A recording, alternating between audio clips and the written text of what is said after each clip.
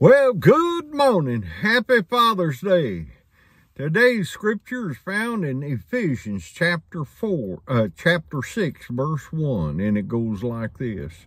Children, obey your parents in the Lord, for this is right. Honor thy father and mother, which is the first commandment with promise, that it may be well with thee, and thou mayest live long on the earth.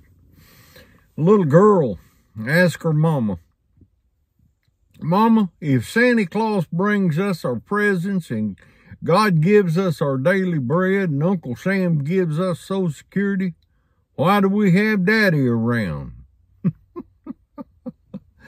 I guess I'm just a little old-fashioned.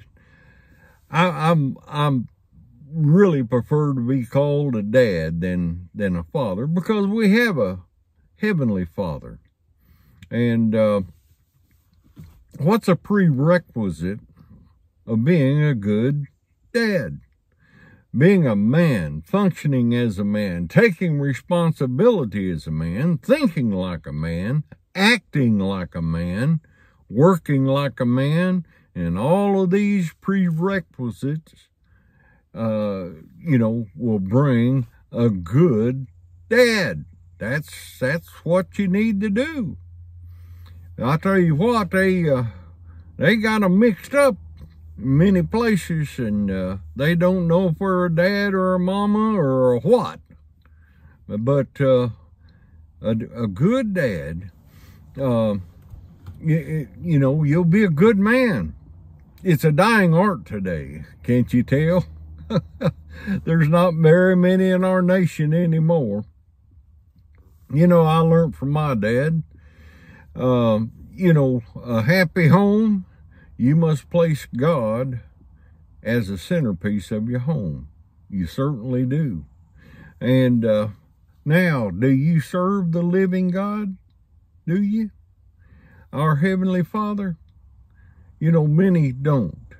And it just breaks my heart to know that there's dads out there that they love their family and try their best to provide for them and take care of them, yet they're not taking care of the essential thing, and that's the Lord Jesus Christ in their heart. You see, it's hard to be a good human being.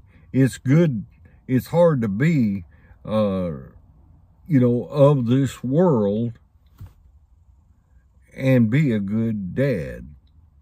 We need to give our hearts to the Lord and watch how we can nurture our children, nurture our family in general.